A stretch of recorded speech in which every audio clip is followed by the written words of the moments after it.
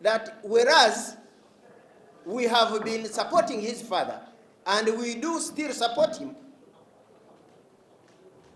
we are not ready to support General Muhoozi, President Museveni.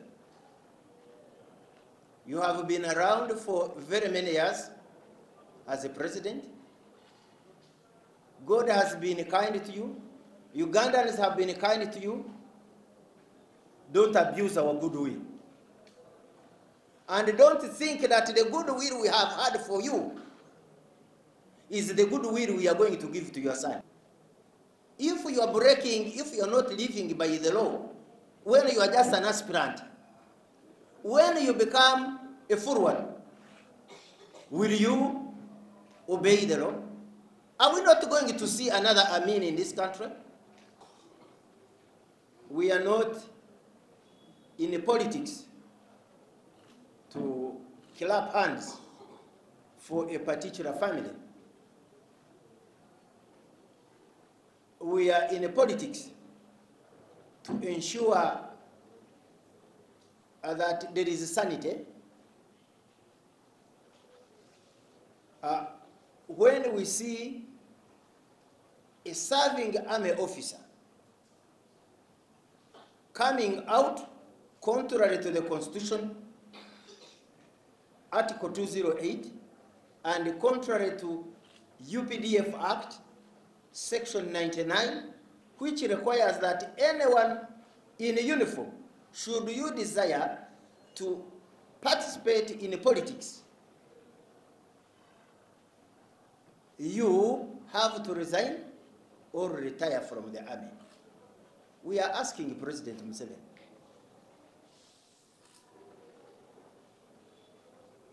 why are you doing this to us? What are you trying to tell this country?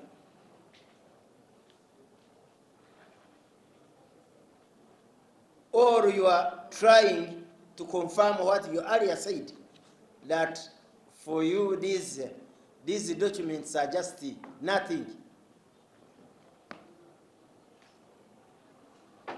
These ideals were passed on to us by Ugandans who fought dearly at independence, for us to attain independence. We would want any subsequent leader to preserve the Constitution. When this matter of breaking the Constitution is being done by your son, you leave us with very many questions. Yes, you want your son to succeed you, but why don't you follow a normal procedure? What is difficult? Why do you want to keep in the army and at the same time aspire for political office?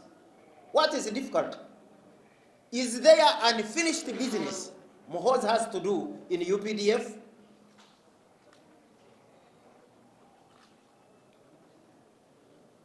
If it is there, then you tell him to wait. If you feel, and the way we are seeing events turning out, that you want your son to succeed you, then tell him to resign from the army and respect the laws of this country.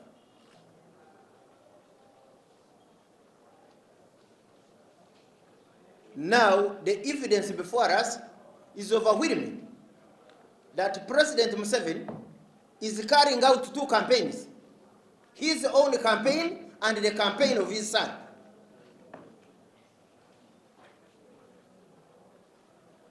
And we are inviting all Ugandans to look at that scenario of being power hungry.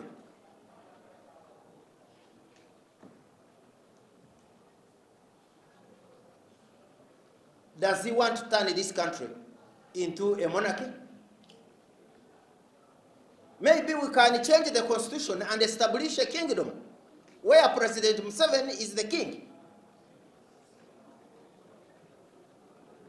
And then his son will properly ascend to the throne as a crown prince But the way the constitution is, or the precedents that we have seen in this country, Uganda is not yet a monarchy. We have monarchs like Busoga Kingdom. They can enthrone their sons, the crown prince. Bunyoro, Buganda, we will not have issues. But when you seek an executive office over the president, and you are running a campaign where you want your son to succeed, that's very, very unfortunate. And I will want to agree with my honorable colleague that whereas we have been supporting his father, and we do still support him, we are not ready to support General Muhoozi. We are not ready. Within the NRM, we are calling upon all members of NRM to go down and register and cherish our party dearly, and continue to call upon members who are still sane in NRM that in NRM we are not going to allow this type of power, of ascending to power in this form.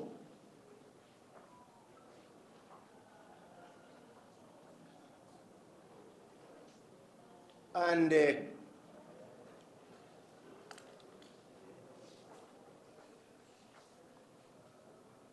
we want to ask President Museveni, you have been around for very many years as a president. God has been kind to you. Ugandans have been kind to you. Don't abuse our goodwill. And don't think that the goodwill we have had for you is the goodwill we are going to give to your son. No. No. I know you are using a lot of money to buy people. They have called a rally in Masaka.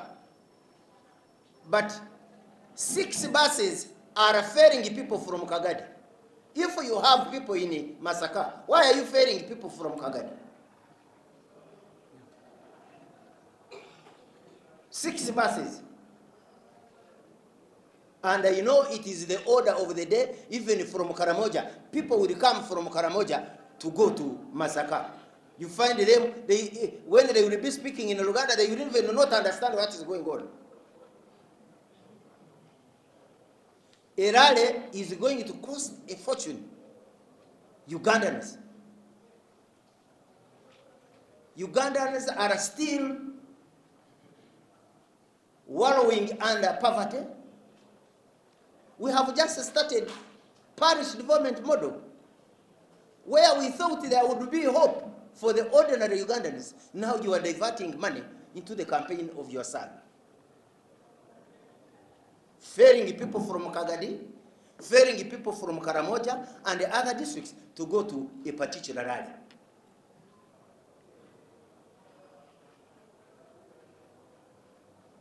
We want to thank senior members of the party, like General Kahinda Otafiri,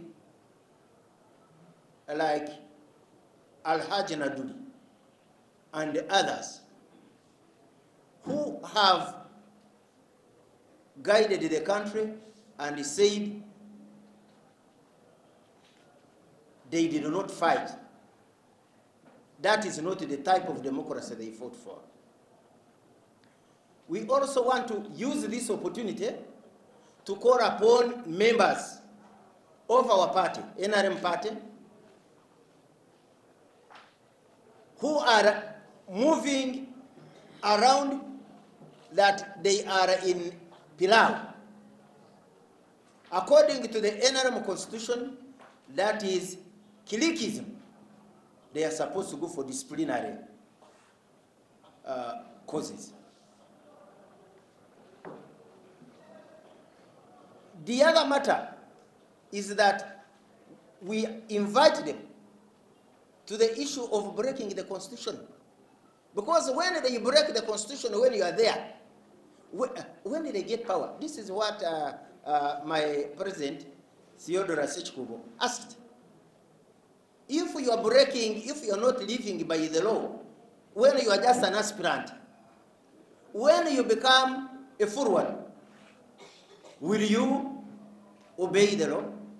Are we not going to see another Amin in this country?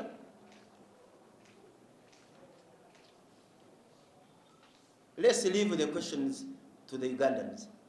But we feel, and our critical guidance is that General Muhoozi should choose where should belong. This thing of thinking, of behaving like a hyena, which started smelling this side, the smell of ants, this side, the smell of meat, then he did like this, the legs, and it ended up breaking into two pieces, splitting into two pieces. Choose where you want to belong, the army or the politics, and come out clearly. What are you fearing? If Tinka Simile Balinavas can go to his constituency without anyone, without being carried by anyone, and he wins a constituency 4 times, for you, the army general, what are you fearing? If you are incompetent, why don't you leave us alone? What are you fearing? You say you are a general, what are you fearing? You have all the money. What are you fearing? Why don't you resign?